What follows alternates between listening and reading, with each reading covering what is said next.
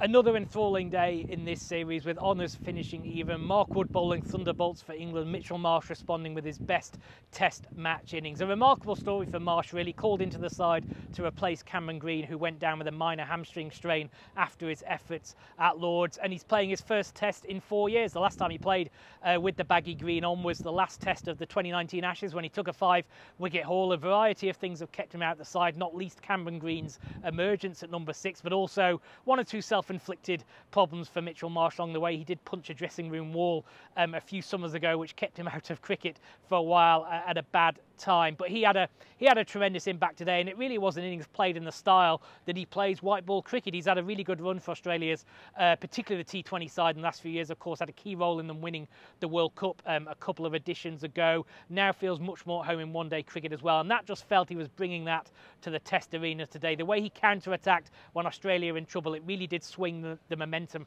of the game to the visitors. Also, when he got out just for tea, showed how crucial his innings been, because Australia then collapsed to Mark Wood's pace. He finished with a tremendous 5-wicket haul. Feels like potentially a bit of a breakthrough moment for him on home soil. Most of Wood's performances that have stood out have come away from home up till now. And then Australia responding with the ball. Pat Cummins, as he so often does, making early inroads. But the day finished tantalisingly with Joe Root and Johnny Bairstow at the crease. They both dropped catches earlier in the day, so they have a little bit of making up to do in terms of the runs column, so to speak. And if England want to have a chance of going 2-1 in this series, you feel that they're going to have a massive partnership on the second day.